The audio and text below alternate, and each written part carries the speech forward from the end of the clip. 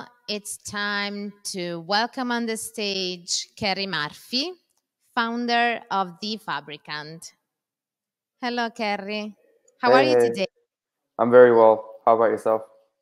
I'm fine, thank you. Good to hear. So, The Fabricant needs no presentation. We can just say that it's a digital fashion house that operates at the intersection of technology and fashion.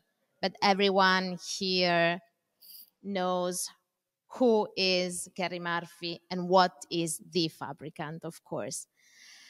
So I will leave it up to you, and so we will meet at the end, okay? Cool. Sounds great. Thank you so Thank much you for that very intro. much. Thank you. Hey, everybody. So I'm going to try to share my screen because I have a presentation.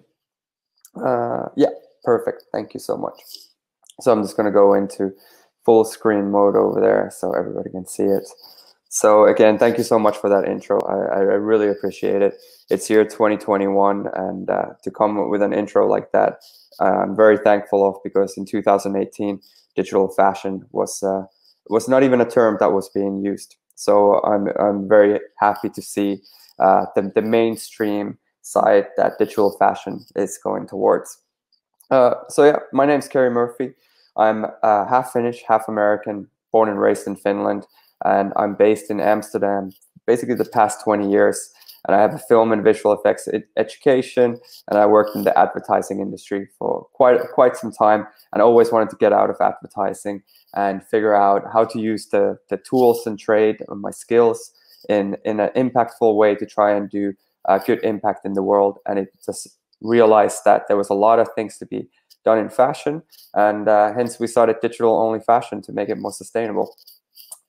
So today I'm just going to talk about a little bit what we do, talk about some projects that we were going to do. I was going to talk about the Off-White project that we done last year, but I just realized that it's actually still hasn't been released, so I can't talk about that.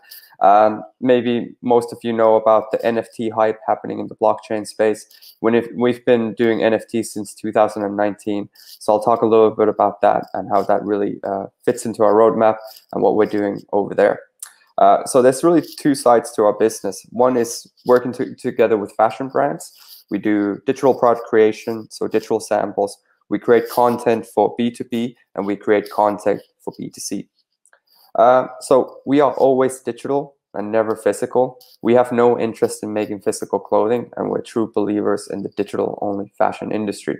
And we say that we waste nothing but data and exploit nothing but our imagination. So the sustainability side that a digital fashion house has to worry about is the electricity use of our computers, of the rendering, the servers, the cloud services that we use, the backups, so on and so forth. So it's much easier than having to deal with the full supply chain of the fashion industry.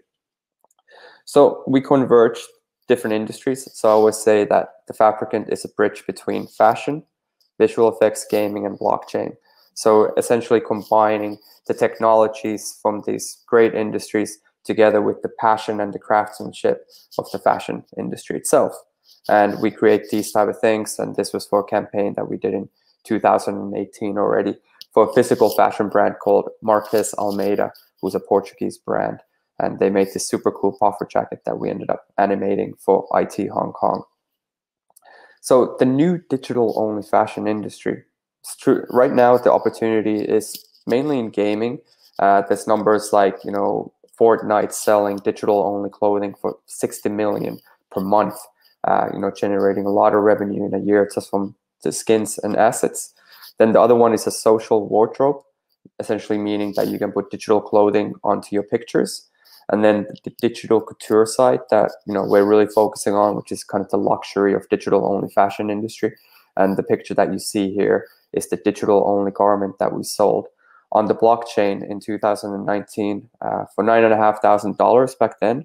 That was 54 ETH. 54 ETH right now is worth almost $200,000. So if you look at it from that perspective, it's actually worth $200,000 right now.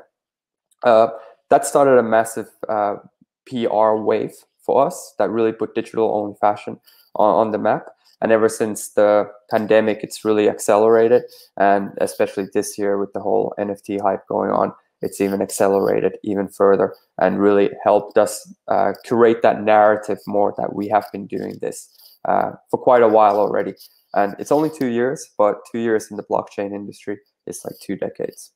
So I'll talk a little bit about the fashion brand projects that we do, because there's a lot of validity and overlap between the two different business models that we have.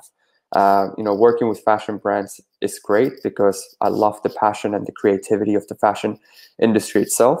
And as I said, we do a lot of stuff like digital sampling. So you could call this digital product creation, which I call more informative ways of presenting clothing. This just informs the consumer of like what they're about to buy, how it looks like, how it fits on a body. These are the items. But then we start taking it further, where we start including narratives on it. So we start, talking about avatars, avatar posing, the environments, the lighting, the animation, just creating these kind of like what we call key visuals, to just populate basically all social channels, public channels, with this type of content, all the way to in-store, all the way to interactive experiences. And we always say the true value of this is you don't need to fly out a 30 people crew out into Latin America desert to do this photo shoot. We just need a few people in our studio in Amsterdam to create a photo shoot in the Atacama Desert in Chile, for instance. So saving a lot of cost and saving a lot of waste in the process. So multiple different images. And then we created this video as well out of it, which is basically the narration, the lack of water in the future because of the amount of water that the fashion industry actually uses in the production of this clothing. You can see all of that content on our website. So I'm just going to skip through all of this quite fast because I have very little time and a lot of things to tell. So this was together with Adidas, and this was actually an NFT campaign. Just Adidas didn't know about it at first, because when we first started talking about it, it was all about enabling the creators by giving away this file for free. Now, think about the fashion industry being extremely sensitive and protective and secretive about everything. We wanted to go against that and say, let's give out this file for free and see what people are going to come up with. You do need 3D knowledge to use this because it is a 3D file. There was more than 1,200 downloads and more than 300 submissions. And this was the garment. You can also view it on our website. Absolutely beautiful garment from the Karlie Kloss collection together with Adidas. We hired Hong Kong-based artists to do some key visuals again. Blake Catherine, I think she's Canadian, just creating beautiful imagery around the jacket. And then once we started receiving the submissions from the creators themselves, there were things like these, like this is beautiful art, like a lot of different references go into this. Like this was like from a Ukrainian creator, again, a whole different vision to the manga vision. And I don't even know where this guy is from, but again, a great reinterpretation of like what you can do with just a simple narrative around one garment. Yeah, I won't go through the details of that project. It's very rich. It took us like 6 months to do, and there's a lot of validity in it. But everything that we do is interconnected. So feel free to reach out with any questions after this presentation to me, and I'm happy to answer any questions. So Buffalo, London. Buffalo, maybe you know Buffalo shoes, the shoes made famous by Spice Girls in the 90s, big platform shoes. I used to go to a European school where there were a lot of Italians there. All the Italians loved the Buffalo shoes. I actually absolutely hated it back then, but these days I love it, especially because it's a brand who was willing to take a risk with us to create a digital-only shoe. And with the pandemic going on, we asked people, what are you burning for? What is it? What is your biggest desire right now? So we created flaming shoes for everybody to wear, and we dressed influencers, and these were people who actually bought the shoe. And you could buy the shoe for $30 for your Instagram picture, or you could even buy a video with the burning of it for $60.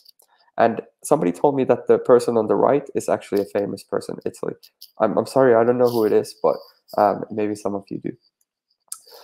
So yeah, next steps, we're going to do a blockchain marketplace auction with it. So it's going to be an NFT, and we're going to tie it into an AR shoe wearing experience, so people can actually wear it. This is one of my all-time favorite collaborations, simply because the amount of utility. And for digital-only fashion to become massive, we need to give it the utility. Basically, how do you wear it? What can you do with it? Where can you use it? How do you use it? All the big questions that we do. So we created this football gala dress for a football game. And the people that we worked with were like, well, why don't we just do shorts and t-shirt? And we're like, well, it's the virtual world. Why would we just replicate the real world when the virtual world is so much richer? So this is what we created. Basically, a two colorway items with several different items: headpiece, gala dress, football glove, to make this whole key look. And the image that you see here on the right is you can buy it on 3 different marketplaces. You can unlock it in 3 different games, and you can go to dressx.com and you can actually get yourself dressed in it. So this campaign's not fully done yet, but there's way more stuff coming up. And this was one of the most recent ones. We did this together with the Artifact guys. We created a full collection, and we sold out in 9 minutes and generated more than 60,000 euros of revenue from digital-only fashion assets. Basically selling these garments in 3 different colorways. And you see that there's a lot of accessories and a lot of craftsmanship went into this, like more than 2 months of actually putting these items together. And we wanted to create a lot of different accessories that you then wear. So here you see me wearing my digital earrings as a Snapchat filter, you know. So these are the type of things that we're going to start seeing coming more. And I would never ever wear earrings in my real life, but in my virtual life, I feel very safe doing it. So yeah, again, one of my favorite collaborations. The Artifact guys are great. They just received more than 8 million in funding, and they sold digital-only sneakers for $3.1 million. So digital-only fashion industry is moving forward fast. And this is our most recent collection that we did. We just released it last week together with a fantastic Italian 3D artist called Teresa Manzo.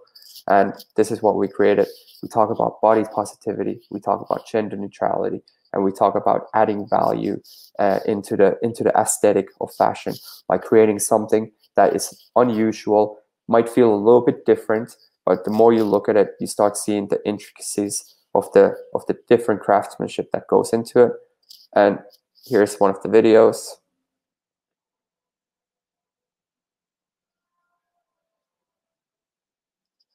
And you can wear it in your virtual life. And you can buy the NFTs on Foundation. So anybody who wants to be the owner of these garments can very well be so. And we always say that the more items you own from the Fabricant, the bigger the payoff will be in the future. So yeah, that's basically a very quick presentation from me. We work with a lot of fantastic fashion brands, helping them go towards the NFT space, plus also helping them just doing digital samples to make them more sustainable. We're a technology company, but we're more than 70% women. And I'm very proud of that fact, because that makes a big difference in being a general 3D company itself. So yeah, here are my contact details: kerry@thefabricant.com, or go to the Instagram or Twitter feed from the Fabricant. You can find me all over social media. I'm happy to answer any of your questions that you might have for me. So thank you so much. I think I'm still within time, and totally happy to take on any questions. Hello, Kerry. Here I am. Thank you very much. It was really, really, really interesting. Thank you. Absolutely. Super happy. So what do you see in the future? I mean, you have made with the Fabricant so many incredible things, but what do you see in the future? What are the future perspectives? Yeah, great question. And there's multiple different answers to that. One for the fashion brand is that all fashion brands will have to go towards 3D creation, so 3D sampling essentially, simply because the supply chain is fairly broken, especially now accelerated by Corona. But what I truly see, fashion industry is going towards virtualization. So for instance, Gucci, they did a collaboration with Roblox. which is a gaming platform, essentially trying to bridge the gap between gaming and luxury fashion. And I feel more and more brands are going to start going towards that space, because it's all about the generations. The younger generations are all on digital platforms, and for fashion brands to be relevant, they need to be on the platforms where the kids are right now, to ensure that the future will stay there. So I'm a true believer that it's going to be a digital first approach to be able to sell the physical clothing. So we're going to start seeing more and more of these digital experiences where the buying, beyond e-commerce, because right now e-commerce is super boring. It's just a grid, and I like that. So we need to make that more interactive, more like gamified, I would say.